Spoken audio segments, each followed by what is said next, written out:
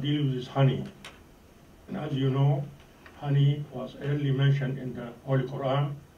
Bismillah ar-Rahman ar-Rahim. الآية 68 سورة النحل. يخرج من بطونها شراب مختلف ألوانه فيه شفاء للناس. صلى الله العظيم.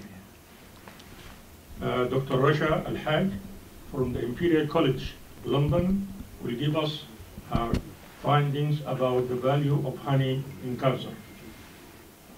Thank you very much. Assalamu alaikum wa rahmatullahi wa barakatuh. Good afternoon, ladies and gentlemen.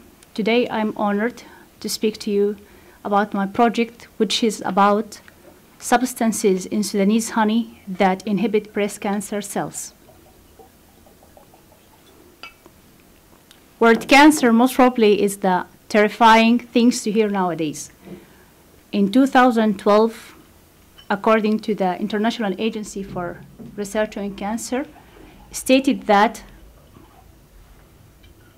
more than 14 million cases was diagnosed, and during the same year, the number of people who die of cancer is 8.2 million deaths. Breast cancer is the most common cancer among women. It's estimated that 1.7 million new cases was diagnosed in 2012. A study done by Oxford University has found that in UK, 1.5 billion pounds was spent on healthcare of breast cancer every year. The problem that we face that there is no real effective way to prevent or inhibit the development of the breast cancer, and the current treatments such as chemotherapy or radiotherapy are associated with the side effects, and they are not affordable in developing countries. Therefore, there is a great need for continued research into exploring new, affordable, alternative treatment which has fewer or mild side effects. Honey has a long medical history as it contains large spectrum of useful properties such as antibacterial, antifungal, anti-inflammatory, and anti-tumor. The aim of my project to study the effect of honey on two breast cancer cell lines, MCF7, which is estrogen receptor positive, and MDA MB231, which is estrogen receptor negative. In my study, I used three types of Sudanese honey collected from 3 different regions of Sudan, from east, south, and west of Sudan. For my research, I seeded the culture in tissue culture flask for 2 days. After 2 days, I removed the media and replace it with the new medium which contained honey, final dilution 20 times. After 2 days of honey treatment, the remains of the cell were counted in the culture counter. This is the result in both cell lines, MCF7 and MDA MB231. Sorry, I have to stand up. For the Western Sudanese honey, as you can see, that inhibit the cell growth in both cell lines. So in MCF7, it's give me up to 75% inhibition within 2 days treated with the honey. And in MDA MB231, give me up to 60% inhibition. For the Western Sudanese honey, almost give me the same percentage of inhibition in both cell lines. Honey from south of Sudan in MCF7 gave me up to 50% inhibition, and only 40% in MDA MB231.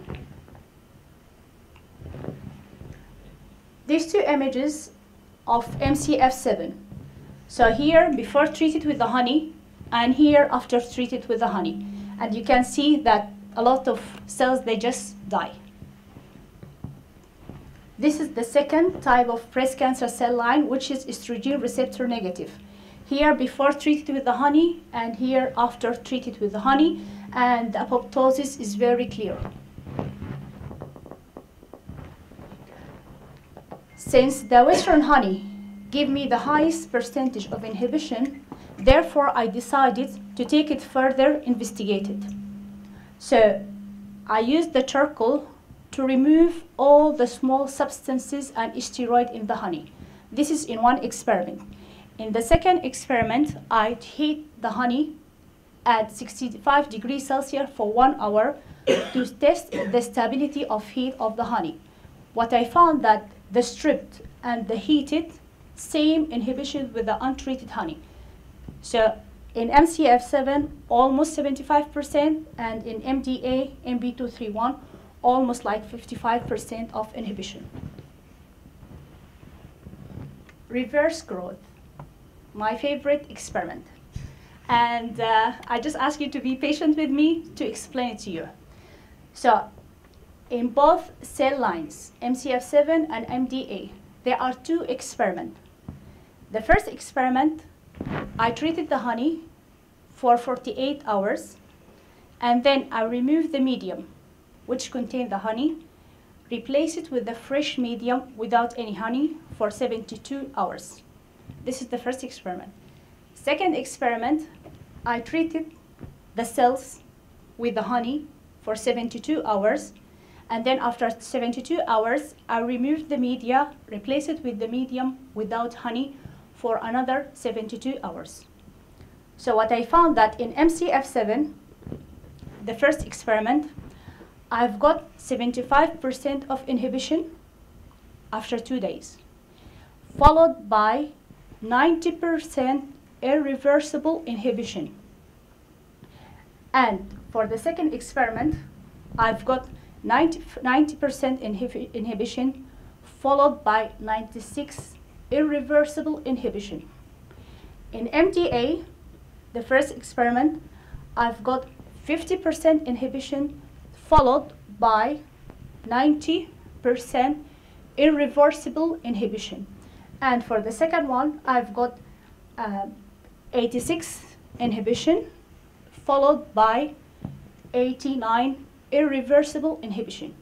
The beauty about this experiment that, as you know, the estrogen receptor negative, usually aggressive, don't respond to the treatment. But with the honey, and thank God, it responds to the honey, but it will take more or longer time. Here, I try to use 6 different concentration: 8, 12, 20, 40, 80, 200. With the MCF7, I've got the 6 concentration. All of them, they inhibit the cell growth. And there is a correlation between the percentage of the inhibition and the concentration of the honey. In MDA, which is estrogen receptor negative, the first 4 concentration give me inhibition. The 5th one, no effect, but the last one, which is 200 times dilution, start to stimulate the cancer again. And alhamdulillah, in 2011, my patent application approved by the UK Patenting Authority, and alhamdulillah, I've got the UK patent in 2011. So my next step, Amal initiative. Amal, as you know, is a popular female name, means hope.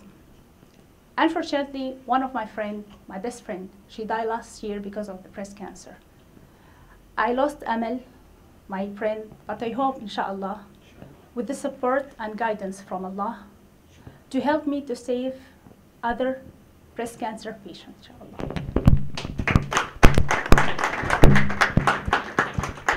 I started with my limited resources, and I applied honey, you know, among my friends, my family. When they asked me, can we start to use honey? I said yes. So they start to use honey with the treatment. Alhamdulillah, there is a good response. Some of them, even the stage, start to reduce. But I cannot call it like a scientific study, because I need to run like a clinical trials. Therefore, inshallah, in my nearest future, I'm going to do a fundraising, so I will be able to do a clinical trial in Sudan, inshallah. The conclusion, a large molecular weight soluble component of honey was found to have significant inhibitory growth effects on both MCF7 and MDA MBQ31. Honey may play a significant role in the treatment of breast cancer with affordable or cost effectively. Thank you.